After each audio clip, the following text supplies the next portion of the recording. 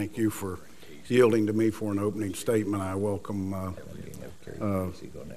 our entire panels, especially Dr. Lori, for being here. Mr.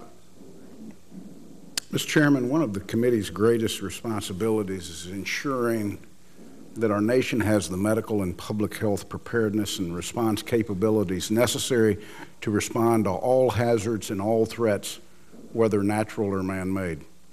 The Pandemic and All Hazard Preparedness Act answered the critical question of who's in charge through the creation of the Assistant Secretary of Preparedness and Response. This law strengthened our medical surge capabilities and improved state and local public health security. PAPA also enhanced medical countermeasure research, development, and procurement through the creation of the Biomedical Advanced Research and Development Authority. As we work to reauthorize the Pandemic and All Hazards Preparedness Act and BioShield, it's critical that this committee take a hard look at what's working well and what's not working well. The good news is that we've come a long way, and as H1N1 demonstrated, we're better prepared to respond to the public health emergencies today than we were 5 years ago. But while we've come a long way, we know that much work remains to be done, and we cannot lose sight of the urgency surrounding our work in this area.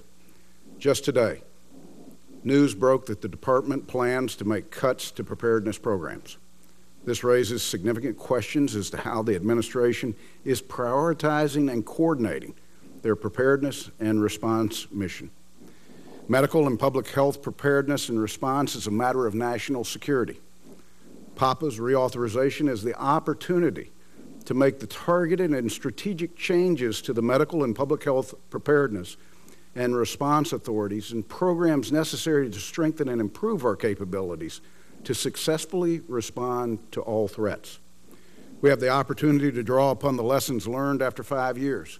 The 2009 H1N1 influenza pandemic, the Haiti disaster, the Gulf oil spill, and the recent disaster in Japan.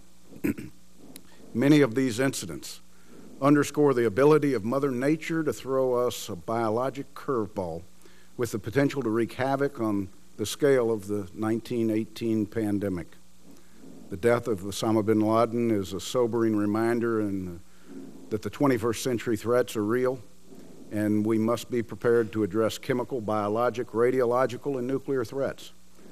The Commission on the Prevention of WMD Proliferation and Terrorism has repeatedly warned that it's, and I quote, more likely than not that a weapon of mass destruction will be used in a terrorist act by the end of 2013, and that we must make bioterrorism a higher priority. Just last year, the WMD Commission again warned that we are, and I quote, woefully behind in our capability to rapidly produce vaccines and therapeutics, unquote, which we all know is critical for responding to CBRN threats, whether natural or man-made.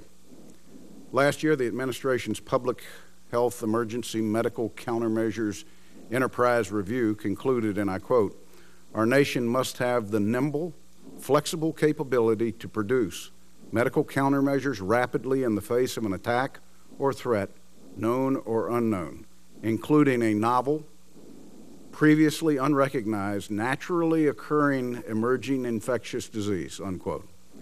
If we're to achieve the shared goal of having a prepared nation capable of responding to all hazards and all threats, we must ensure the continuity of critical medical preparedness and public health preparedness authorities and programs.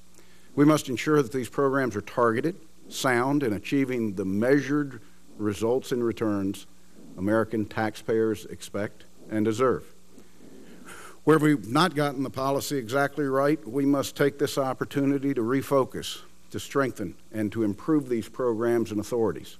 This includes ensuring that our medical countermeasures, public-private partnerships reflect modern-day threats, and the Food and Drug Administration provides the regulatory certainty and support to ensure a robust medical countermeasure enterprise.